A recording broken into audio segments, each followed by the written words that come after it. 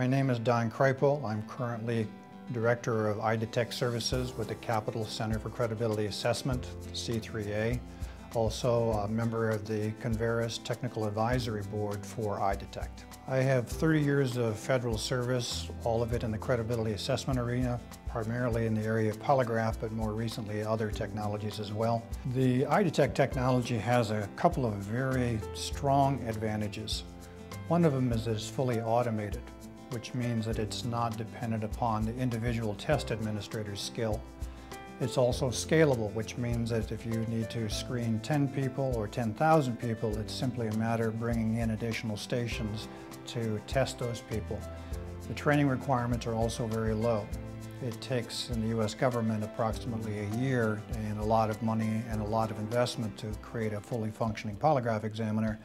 Creating an EyeDetect proctor actually can be done in less than a day. One of the advantages of EyeDetect, and in fact any automated system, is that it has no bias. It doesn't really matter about your ethnic background or gender. It administers the same test every time to every individual, and the algorithm is the same algorithm used with everyone. So it's completely fair, and in certain parts of the world where corruption is high, it's incorruptible. That is, it's not possible to bribe an EyeDetect station. For those agencies who have not yet had an opportunity to see the EyeDetect system, it is certainly worth your time to arrange a demonstration.